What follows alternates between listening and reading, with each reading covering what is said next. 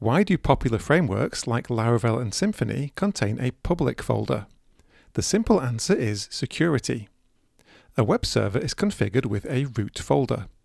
This is the directory where the web server looks for files to serve to the client, for example a browser. Any files inside this folder are accessible to the client. Files outside this folder cannot be accessed, but they can still be used internally by code that is in the public folder.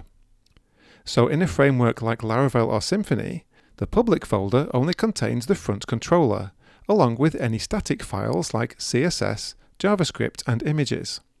The rest of the application code sits outside the public folder. When running the application on a web server, the public folder is used as the web root. So the only files that can be accessed in a browser are those in the public folder. Sensitive files like source code and configuration settings cannot be accessed, meaning they are protected, and the application is therefore more secure. For a more in-depth video about the public folder in a PHP application, click on the link to the related video below.